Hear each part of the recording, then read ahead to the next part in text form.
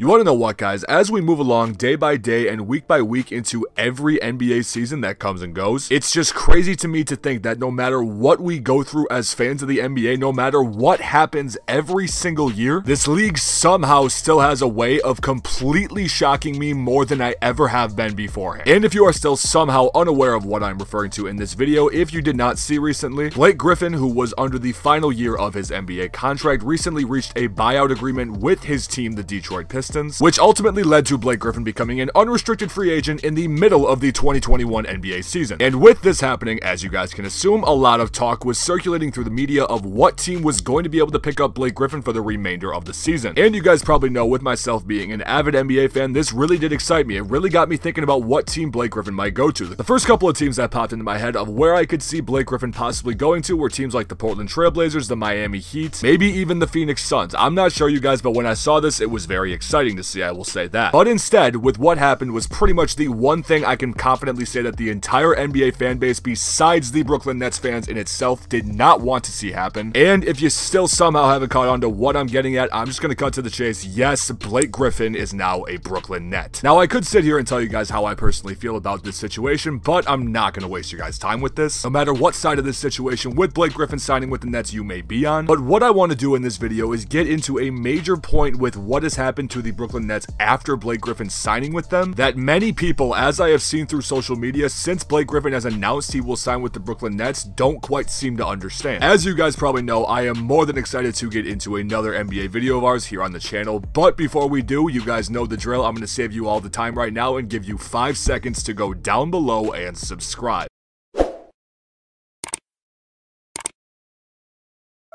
If you guys haven't done so yet, believe me when I say this, you will want to hit that button. Coming out with brand new NBA content on a weekly basis around here, covering trending NBA topics, countdown videos, what if scenarios. You guys know by now the list goes on and on. While you're down there, make sure you hit that push notification bell as well. That way you guys get notified every single time we post a new video around here. Also, while you're down there, you guys, if you could, don't forget to slap a like on the video as well if you are going to enjoy it. I appreciate all the support around here. You guys know it by now. I cannot say it enough, so thank you. But without further ado, let's get into this video. Now, getting into this video, one of the main reasons I am creating this video is due to the fact of what I have been seeing on social media in the mere 6 hours since Blake Griffin has agreed to sign with the Brooklyn Nets, and me actually making this video for you guys. And what I have been seeing myself is a lot of people kind of ranting and saying on social media that Blake Griffin is completely washed, that he is not the player that he once was with the Detroit Pistons and the Los Angeles Clippers, which I mean is clear as day. I mean, pretty much anybody can call this out. But I have seen people on social media go as far as to say that Blake Griffin will hurt what the Brooklyn Nets have currently, and that he will pretty much just hurt their team chemistry overall, and pretty much saying that he is not an all-star caliber player anymore. Which I could be completely wrong with saying this, but I think that this statement is the farthest from the truth in terms of what Blake Griffin can still do on the basketball court. And I really do think most of this has to do with what the media pushes in terms of our coverage with Blake Griffin, as I still believe he is an all-star caliber player. Now, don't get me wrong, I know most of you, or some of you even, are going to try to flame me in the comments for saying this, as we have seen Blake Griffin's numbers so far this year are,